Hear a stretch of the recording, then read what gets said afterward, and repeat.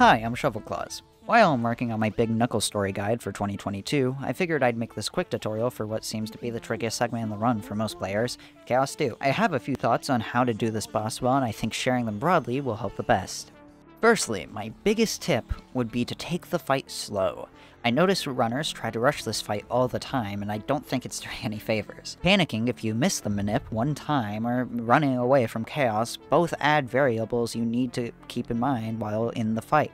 Just calm down, you'll be fine.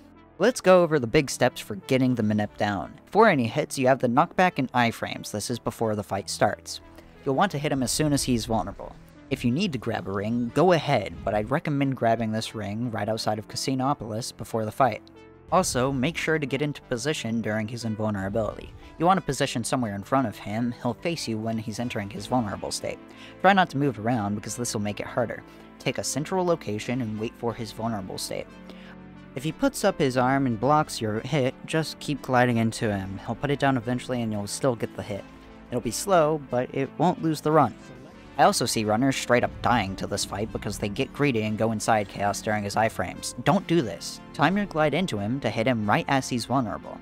It can make the fight a bit slower, but it's safer. Getting hit in this fight is bad. During his vulnerability, it's important to position yourself correctly.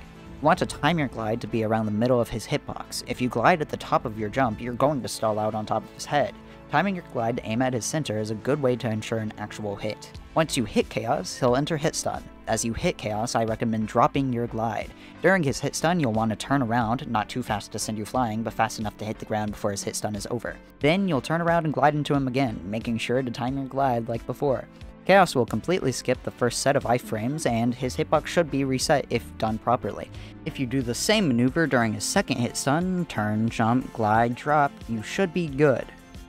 Early on, pay attention to his shadow. If the shadow in his puddle disappears, you'll know you got the manip. Then just build muscle memory. Don't be afraid to put hundreds of attempts into this fight. Early on, it's one of the biggest hurdles to becoming a really good knux runner. Being consistent in this fight is huge, so I hope this can help. If you need help, feel free to message me on Discord, Shovelclaws #1931, or comment on the video. I'd appreciate it if you shared this around to any new knux runners. I find this fight to be a huge wall for most, and I'd hate to see people turning in disgust because they couldn't figure this fight out. Regardless, thanks for watching, I appreciate it.